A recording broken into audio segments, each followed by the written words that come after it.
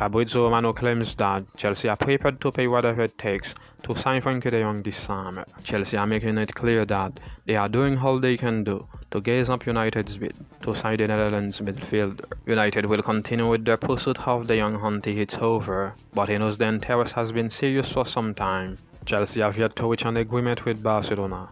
Maybe they are waiting to see if Barcelona pay de Jong.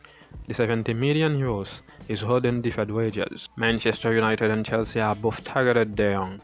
The former have already reached an agreement with Barcelona on an 85 million euros deal, with the latter stay confident about completing the move for 80 million euros plus. The Blues want to convince the Dutchman before submitting a formal offer to Barcelona, as he is adamant about staying in Catalonia. Laporta has publicly asked de Jong to reduce his salary, but says the club will respect his decision at the end of the day, as he has a contract with the Blaugranas. However, recently, Barcelona have threatened legal action against the player, as they claim there's evidence of criminality in his contracts. Erik ten Hag is aware of the need to strengthen up front if Manchester United had to have a successful season.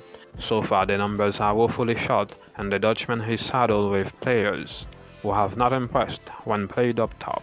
In United's opening fixture against Brighton, the new manager had to entrust Christian Eriksen to play the false nine role, with Anthony Martial injured. Cristiano Ronaldo's uncertain future coupled with the fact that he's short of match fitness, having missed a large chunk of preseason, has hardened the former Ajax boss. Ten Hag's initial plan was to go after Brazilian winger Anthony in a bid to play a fluid front three, with everyone capable of switching roles.